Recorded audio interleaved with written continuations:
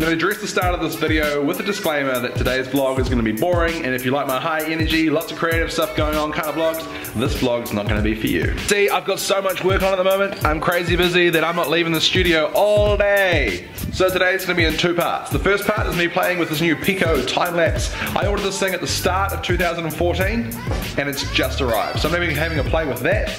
And the second part is going to be Q&A. I've posted up on social media to ask me questions and then I'll address those in about 2 hours time. So yeah, this is the Pico, it just arrived. It's this tiny little attachment and you plug this into your phone. And then on your phone you choose how long you want the duration of your time lapse, the intervals, and you can do cool things like HDR and bracketing and speed ramping. Then you click send. Then on your DSLR you plug in the cable that comes with it, and then you plug the Pico into the attachment. And now it's just going to start taking a time lapse. Every 3 seconds it's going to take a photo. All by itself. In fact, the time lapse you watched the start of me working was filmed right now, and then I grabbed it and I put it at the start of the video. Kind of like some sort of Inception thing. I'll put you another time lapse in now of me working. Go.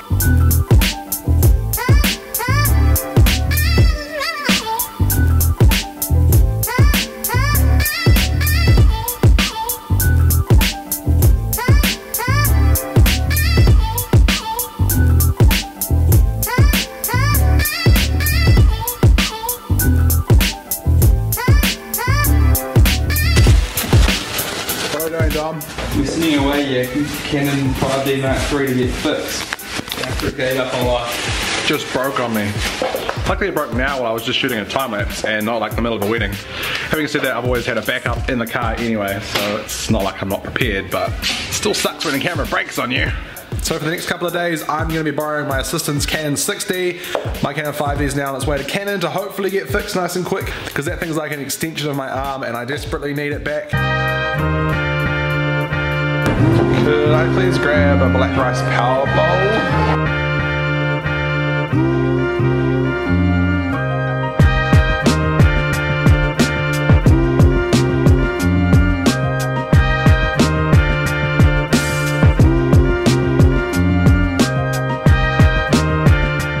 So testing out that Pico time-lapse thing took a turn for the worse. Halfway through, my shutter on my 5D Mark III decided to die.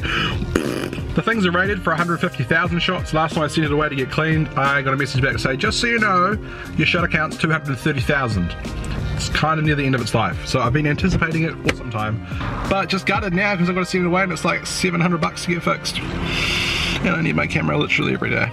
So as I said this morning, I put a post up today on social media asking people to ask me questions, and now I'm going to address them. Question time, question time, question. 18 questions. Right, which sister do you love the most? They're all pretty equal. I guess I've loved Brooke for longer because she's the eldest, so if you're measuring it in terms of time, my eldest sister I love the most, but to be honest, they're all pretty equal. The one question I've had a couple of times is how I balance work, life, wife, and baby. And it's a really good question and a hard one to answer. So the first thing is just making sure you get as much as possible out of the day, because that means going to bed late, waking up early, and trying to minimize being unproductive. And that's where I sometimes really struggle with work-life balance. The problem I have is that I can never switch off from my work. I'm so passionate about it and love what I do that I'm always on my emails, I'm always on my laptop, I'm always getting stuff done because I hate being unproductive.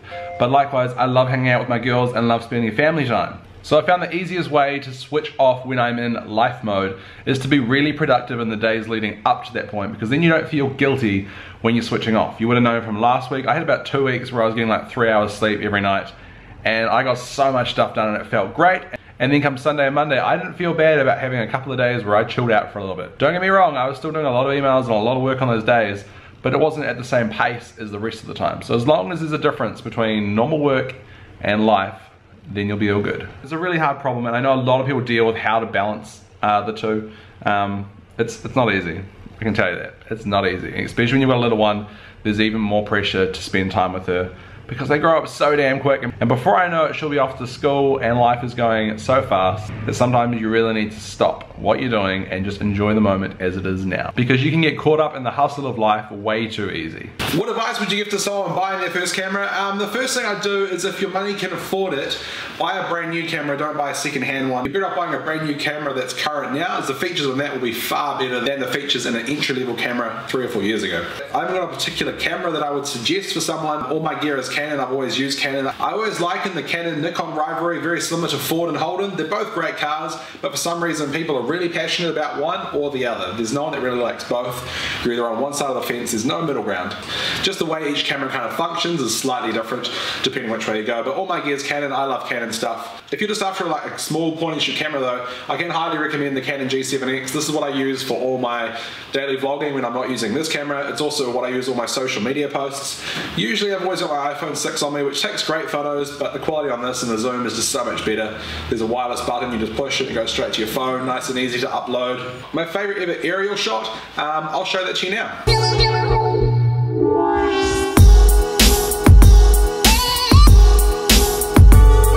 Thai food or Indian food? Neither, Vietnamese food. But if I had to choose one, Thai food. This moment as a dad so far, this one's tricky. Literally every day I wake up and see Scarlett, I'm super proud. It would actually probably be yesterday morning. I was changing a nappy and we're trying to get it to count lots, so I said 1, and then Scarlett said 2, 3, and 4 without any prompting. She just said them by herself. What is the meaning of life? This one's deep. For me, it's doing everything every day that I feel makes me a better person. Never in my entire adult life done any task that I haven't thought, this is me. Doesn't really make sense, but just the thought of like going to work for a 9-to-5 job for someone else to get money to then buy stuff or go traveling, that kind of thing, just I could never do that. I'm all about every day I'm working for myself, working on projects I'm really passionate about. Every day I'm spending time with my family. Every day I'm hanging out with Scarlett and Emma, and it's all these sorts of things that I think a lot of people don't put so much emphasis on, and they kind of, it's hard, it's tough because a lot of people have to work to get money, and that's just the way the world works. This is the way the world works, yeah, something like that. For me, my meaning of my life is just to create a life where it never feels like I'm working. I'm always busy, but I'm always busy with stuff that I choose to be busy with. No one's telling me what to be busy with, no one's telling me what to do. And as soon as you've got that sort of lifestyle, it makes your life a lot better. So that's the meaning of my life. It might not work for your life. Favorite Casey Neistat vlog? In case you don't know, I definitely watch him. I don't know, his style is so different that every video is completely different.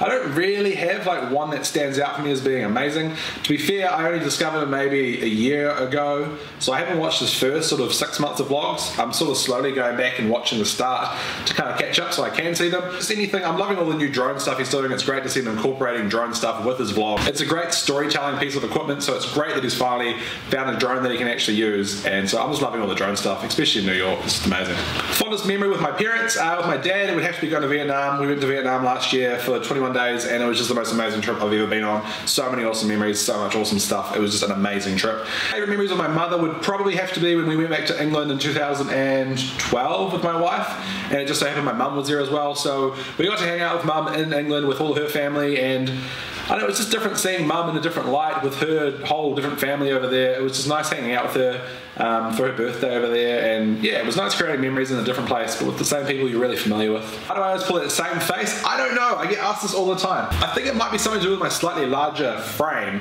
that when you kind of go, it gives you like a more defined chin. Maybe, I don't know. It's just something I've done, and I've always done, I don't know. At what point in your life did you realize adult Crocs were not for me?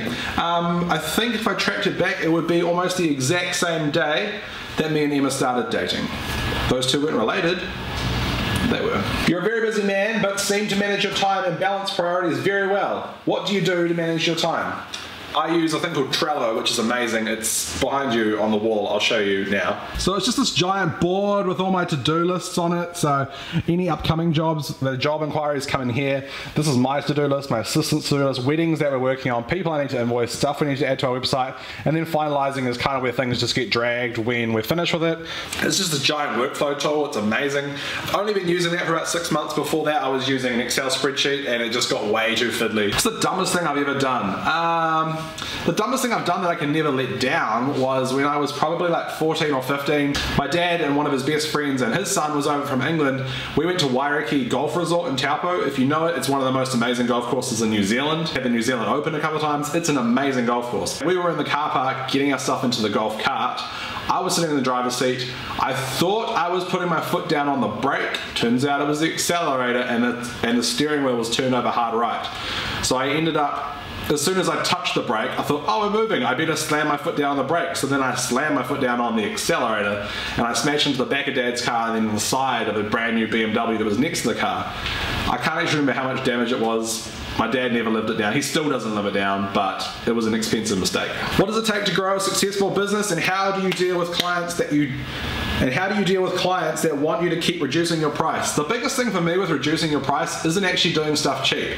If there's a good reason to do it, like a charity, or it's just something I really want to do, the price isn't really a concern. As long as I'm getting some money and it's worth my while to do it, money isn't really a problem. The biggest alarm bell that happens with someone asking for a cheaper price is, for some reason, if they want a cheaper price, they're going to be the most difficult customer ever. So as soon as someone starts talking with price or haggling with price or trying to get things cheaper, alarm bells start going off that this person's going to be hard to deal with and they're going to want more than they're getting and they're wanting it cheaper. I've always tried to think, well, this person might be different, but in nearly every single instance this has happened, that has been the case. How do you determine what you're worth as a videographer or photographer? Also, at what point did you decide this path was sustainable, both in the sense of expanding your business and supporting yourself and family?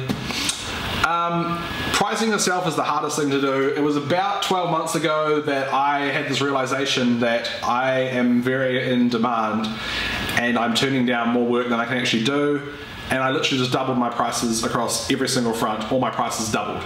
My workload didn't change at all, but obviously now I'm a lot better financially, and it means I'm not so stressed with money, whereas before I was kind of making ends meet and I kind of worked out how much money I'd be happy with, and that's what I was charging clients. But I've kind of had a realization that clients are prepared to pay a bit more if they're getting good quality and they're getting experience, and it's sort of more the going rate now.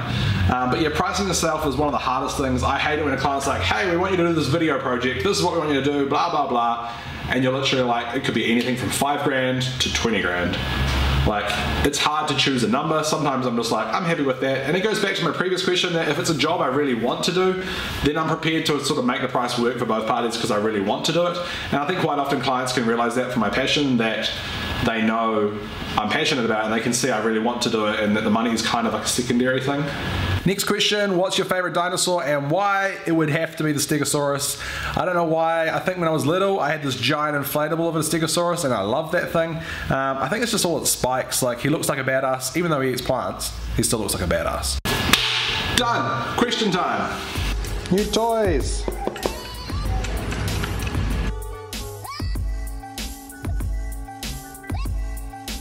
So I've just bought this new lens, 16-35 f4.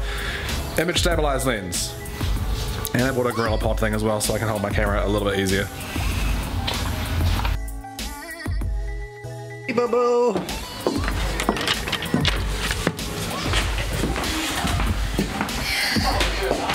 There! Hi! What are you doing?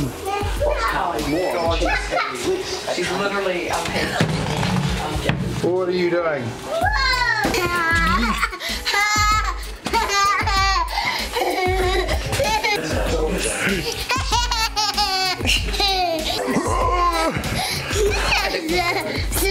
I think she's gonna open. So you approve on me buying a new lens? Is that what I'm reading between the lines? Which means your biggest chance for Feel like I am. But just. No letter. Eastern centres here. Hey Bo, you look like you got a real tough life. Hey, just hanging here by the fire. Bitch. And a brilliant day on the way for the lower south. I can see that. Okay, thank you. For you to enjoy more east breeze. Do you want your bottle, Scarlett? No? Let's check out Australia now. You're gonna get dizzy. Here. And the odd shout around for your Saturday. Oh, so better. And then on Saturday. Friday, great for you. Right, now I'm ending the vlog here. Bye.